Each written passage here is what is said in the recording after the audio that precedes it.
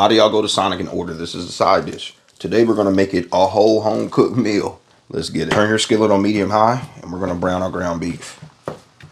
If you have some grease in your skillet, go ahead and drain your grease. Once you drain your grease, we're gonna add a little bit of diced onion to the skillet. You're just gonna toss it around and cook it with the beef for about 3 to 5 minutes, nothing major. Now we're gonna add a little bit of W sauce, just a little bit. Now I'm gonna add some taco seasoning. Now we're adding 1 can of chili. Once you add the chili, you don't have to cook it too long because we're gonna bake it in the oven. We're gonna take our mixture and put it in a baking dish. We're gonna sprinkle a little cheese right here on top. It should look like this. You already knew where I was going with this. I air fry some tater tots.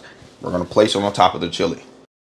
After your tater tots is gonna look like this. And of course, we're gonna top it off with more cheese before we put it in this oven. Now we're gonna pop this in the oven on 400 for about 10 to 15 minutes.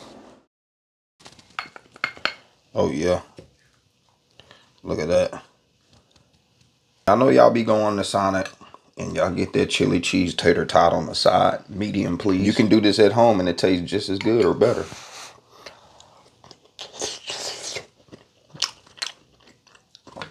Whoa.